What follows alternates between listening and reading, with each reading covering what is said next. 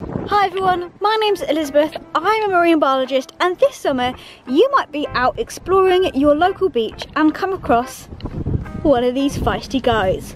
Today, in this quick video, I'm going to show you how to safely hold a crab so that you don't get pinched and you don't hurt the little feisty fellas that you're going to be finding.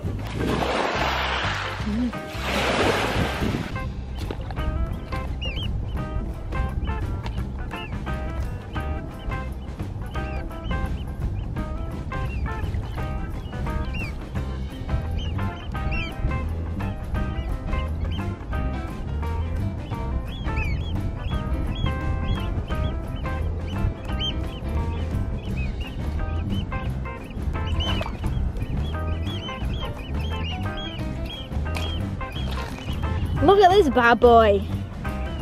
So we've placed our good friend down here, and this is a typical common shore crab that you find in the UK, but this technique should work for any type of crab you find around the world. So if you've got a crab who's kind of running away and you'll kind of see it from this view from basically the top side up, and what you want to avoid is basically his pincing claws.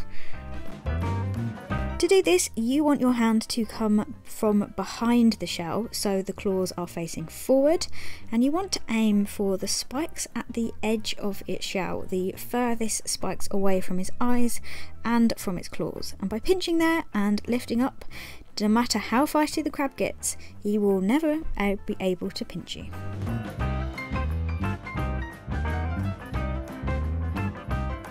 It won't be long until you are a master of catching crabs, even when they're running their fastest away from you.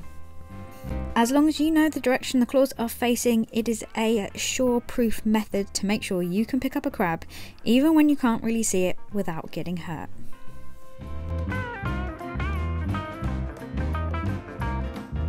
No matter how hard they try.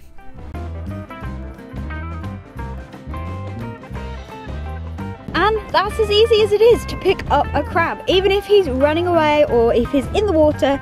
Just by grabbing him from the top is a really quick and simple and easy and the safest way for you to be holding a crab.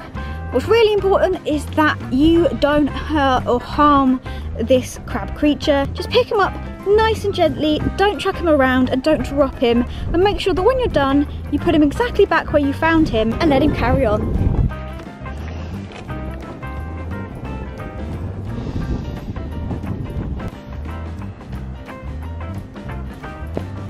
For much more crab related content, make sure to subscribe to my YouTube channel. But we find way more than just crabs on this YouTube channel, as I explore the UK coastlines for its weirdest and most wonderful creatures and have videos of literally hundreds of our rocky shore finds. So make sure to subscribe to not miss out on that and join us on our marine adventures.